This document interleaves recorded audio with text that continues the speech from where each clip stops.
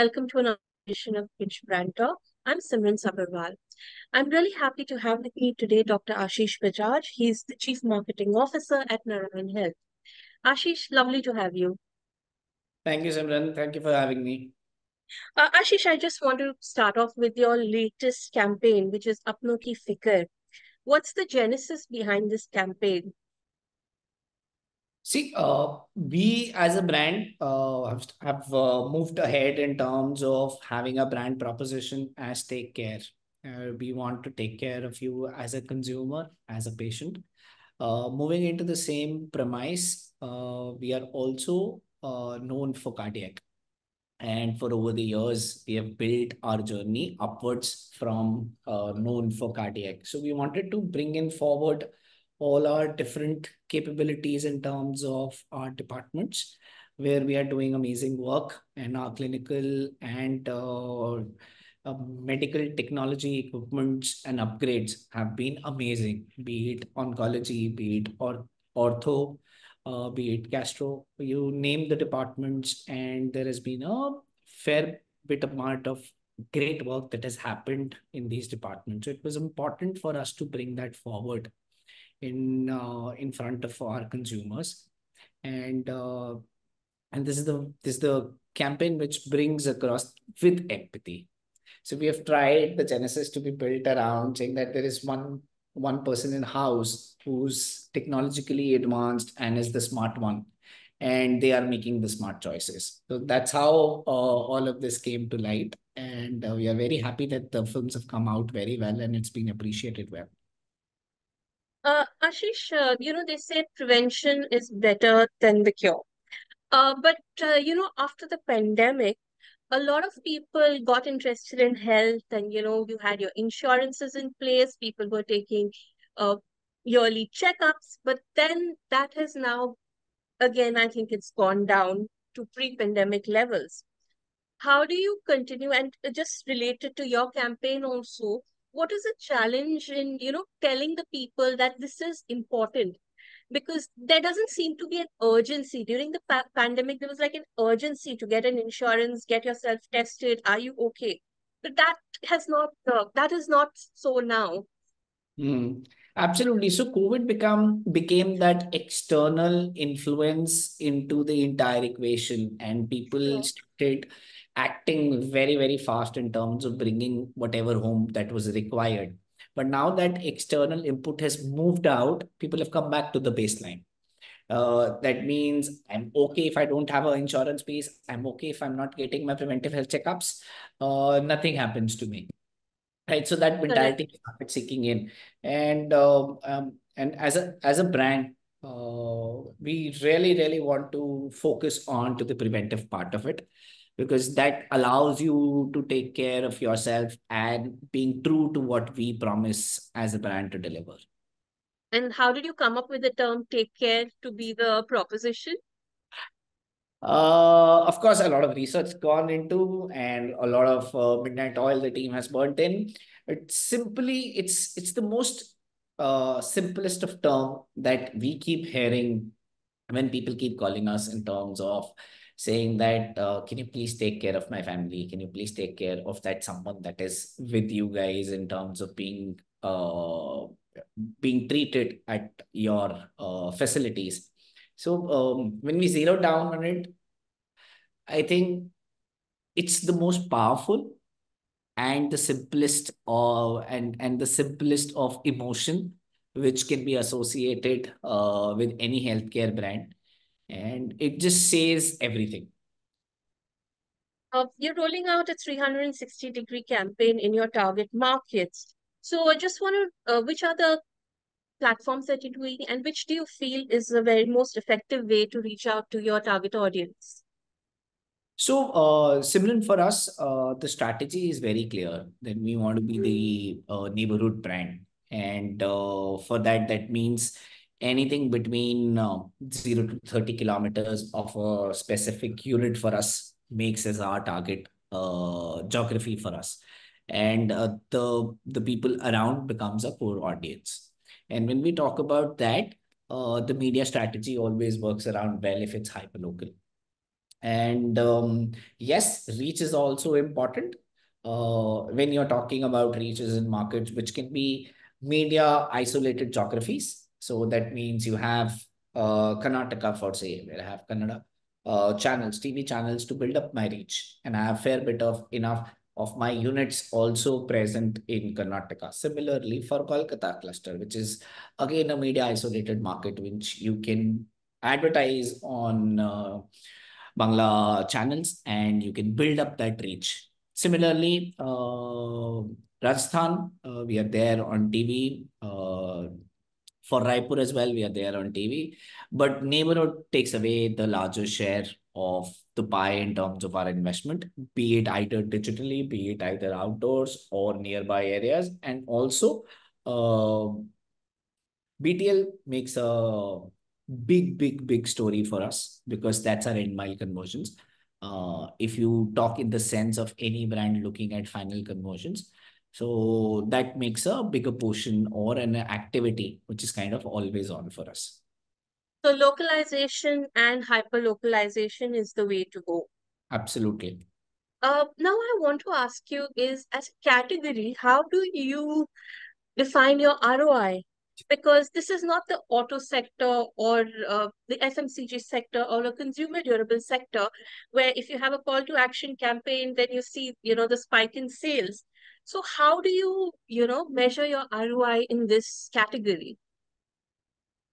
Yes, absolutely. So I've heard starting questions from saying, why do a healthcare brand needs advertising or marketing? So I think you've gone to a level where you're asking me how the ROI comes. So that means I've established at least marketing or my job is safe. So from that point of view, for us, ROI works on lead indicators, Simran. And for us, the lead indicators become brand search queries because there's more than enough yearly search volumes around healthcare in India. And I'm talking about billions of searches happening. And people have become a lot informed. And when they are doing broad-based searches, now they've gone into exact phrase searches as well. So that means they're looking for the right keywords which they need more information about. So all of this, if you put together, and the call volume that comes to our contact centers. So these becomes a lead indicator, and that is how we drive our ROIs. Great. Now looking for, I also discovered Insider, which is your series of digital films. How did you come up with this idea? What So was the thought process? Absolutely right. So inside AR is, I think, by far, if you talk to me personally, by far highlight of my career. And it was 10 minutes, 10 episodes, real life cases, And uh, regional also. and regional as well. And every location has its own nuances to it, and it has done already 110 million plus views for us. And you wouldn't believe about one person. So for instance, a unique user has seen at least 3 episodes, uh, Okay. and each episode almost 86% completion rate.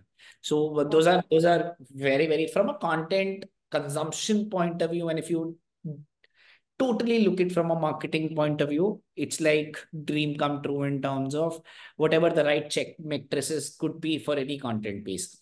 So from that point of view, but if I tell you, when we go back to the drawing board while we were thinking and conceptualizing it, there was a clear objective in mind. Like I said, that for us as a brand, neighborhood becomes the larger piece of the strategy. And if God forbid anything happens to us, we the first thing that we do is we move to the closest hospital or a Hospital, yes. right.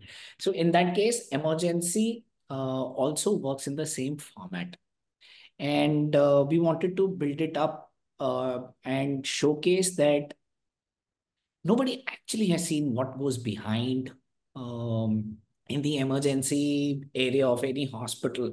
And the Correct. kind of effort that the clinical teams, the kind of stress the families goes through, and the kind of emotions and strength the families or the clinicians or the entire fraternity shows together.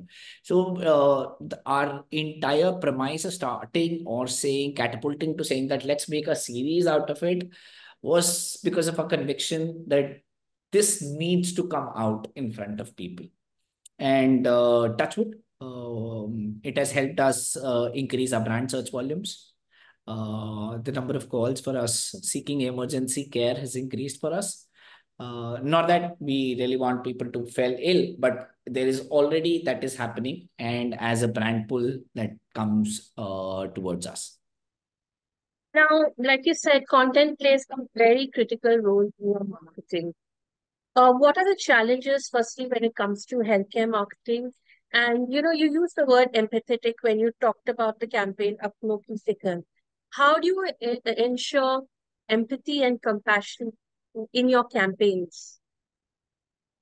So, Simran, I'll tell you, I've been 2 years, little over 2 years into healthcare. And this was my first job in healthcare. And when I was trying to understand and dissect the entire healthcare ecosystem, and I was looking at comms and pieces of content that were created earlier, uh, it was towards how insurance was 10 years back. Scary. If you're not going to do this, this will happen. So, thus, you take insurance. If you're not gonna cross the road with your open eyes, you might die and get an insurance, right? That kind of messaging used to be a lot prevalent at a time for life insurance, and similar things used to happen for healthcare. But we as a brand have taken a stance that it's already a very stressful situation for a family Correct. or somebody who's going through or who requires a treatment for a typical disease. uh, Thus, if the brand is also adding so much of weight onto your shoulders while they are showcasing you your communication, it becomes our job to take that away. And it's not required that all interactions have to be negative. So those cut lungs or cut kidneys, we have gone, you won't find it next to our brands. When we are talking externally to consumers, of course there are places where that becomes appropriate because people want to know more in such situations. We of course follow that situation. But currently, we had taken a stance a year and a half back in terms of making us as an empathetic brand with happy stories to be told, and with happy faces. Success stories, rather. Yes. Uh, you use the word stressful. Now, a very stressful situation which happens in the hospital is when you have to deal with insurance. And I believe Narayan Healthcare is also venturing into the insurance space. Yeah. So, how will you be different from the other insurers? Basically, most of whom are in the BFSI background, who are from the BFSI space. Okay. Now, so the whole idea of us launching insurance was, there's a clear need gap. Um, I, as a policyholder, don't trust the insurer. I, as a patient, don't trust the hospital, and hospital insurance already have a gap. So there's a clear need gap in terms of somebody picking up the slack and saying that I need to solve this for a consumer, right?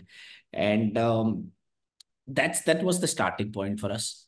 That because if I'm invested into a consumer in terms of as an insurance provider, it becomes my responsibility to take care of them. And if the insurer, the hospital, and the patient, now all of them are at one side, that only helps the consumer in terms of staying healthy. So imagine how the ecosystem and the equation changes to such more positivity and such more outcome led for a consumer, where I'm going to ask you definitely to take that health checkup every year. I'm going to ask you, if you are, say, for instance, diabetic, in future, when we roll out our entire product plans, we gonna come back and keep checking on you. Are you doing well or not? So it solves a lot of current need gaps, and it makes us set in terms of moving our journey from being just a hospital to a healthcare brand. So basically, you have the data set, first party data, because you in the hospital there are many patients who are coming in, and you all have all their medical. You probably have the entire medical history. But so will this product be only for Bangalore, or it will be a nationwide thing? Nationwide, and will you be tying up with Yeah. other hospitals? Of course, we will have other hospitals as part of it, but that's a journey that we are on in right now. But if I tell you about when we have done the launching, so we launched first in Mysore and neighboring 4 districts, and now it's in Bangalore, and we've started from our flagship, and it's in a soft launch phase. And of course, our plan is to scale, and but we are not into insurance business from the start. We are known for running hospitals and providing the best care possible. So we are taking us slow steps, baby steps, if I may say, and we want to perfect the art in terms of servicing the best for the patient. And once we do that, we will rapidly scale for us. Just hoping to a less stressful journey in the hospital. That's the Thank, intent. thank you so much, Ashish, for your time. Thank you, Simran. Thank you so much for your time.